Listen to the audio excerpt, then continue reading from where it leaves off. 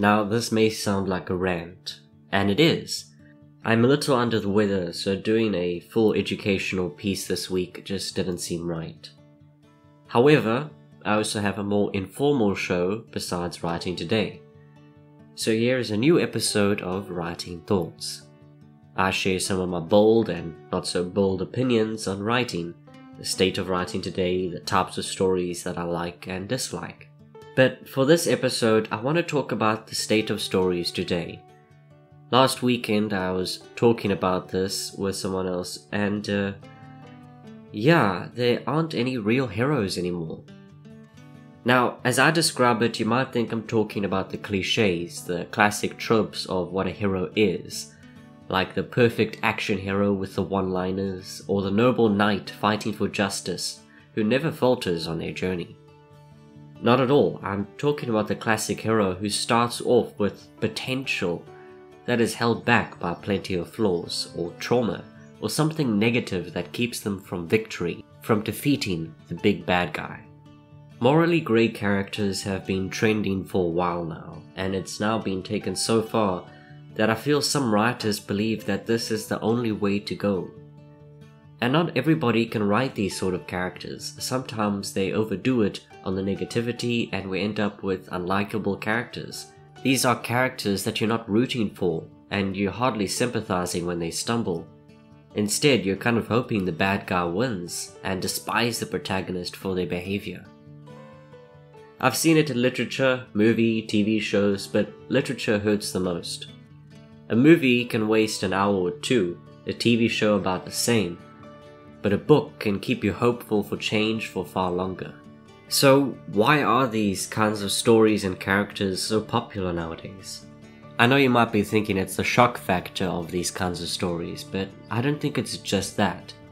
There's also a push to normalize giving into temptation of doing bad things, self-destructive things, and in some cases they even encourage it. Sad stories or shocking stories have been around for a long time, but a lot of them tend to discourage these kinds of characters, have them learn from their mistakes and become an enjoyable, likable protagonist pretty much halfway through or near the end. Not so much today, and that's why it's popular. If I may step away from talking about stories and writing for a moment, I will say it's a mental thing. We as writers know that we can gain sympathy from the reader for a character by making them likable in a bad situation. The reader actively wants to side with the protagonist, so it helps if they can empathize with a difficult situation or agree with certain values. Bonus points for both. In other words, there is an inherent desire in every reader to see a reflection of their strengths in the characters, a reflection of their good values. We try to differentiate, sometimes push those boundaries to the point where we create an anti-hero, but there is a darker version which has now surfaced. Some stories have protagonists who are a reflection of our weaknesses. The story highlights these issues, this abundance of flaws and bad traits, ones that can be understood if not agreed with. Suddenly you have characters who actively pursue their negative impulses. Their goals are inherently selfish and sometimes self-destructive. And yes, that's attractive to readers for a different reason. They can empathize with these characters because not everybody tries to be a goody two-shoes.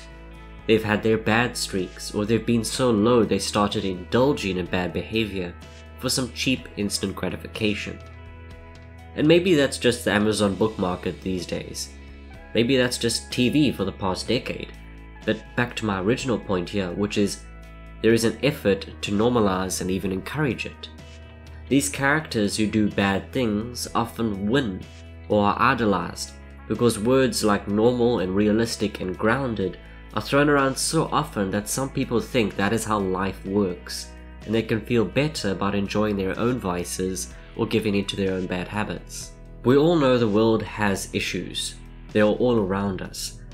But we also know that indulging in the misery of it all, getting carried away by the stream of indecency, isn't the way to go.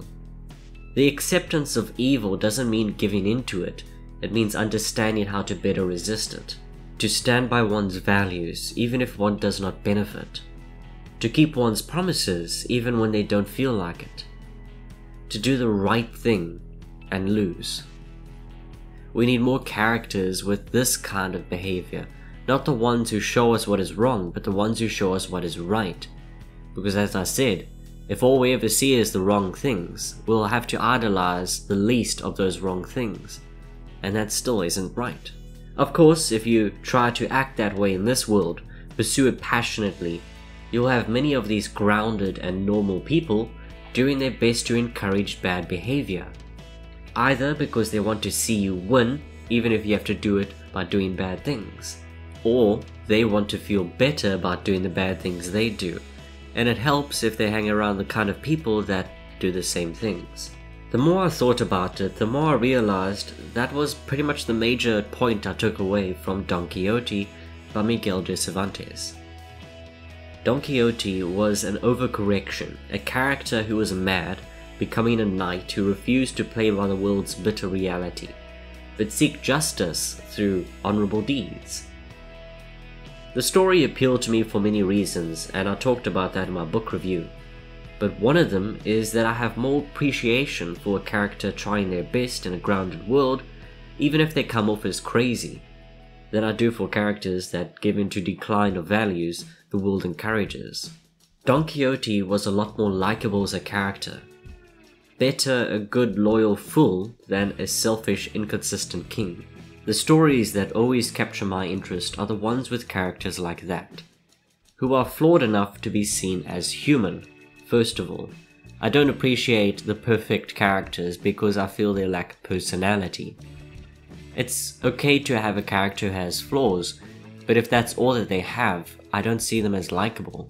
So yes, enough flaws to make them human, but live for others or something greater rather than themselves.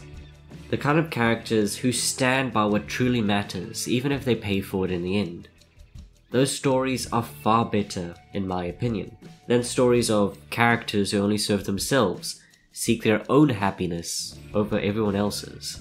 And yes, that is just my opinion on the subject. I'm sure there are others who would disagree, and I would love to hear your thoughts in the comments below. Show me the error in my logic, or watch me crush yours with my sheer pig-headed stubbornness.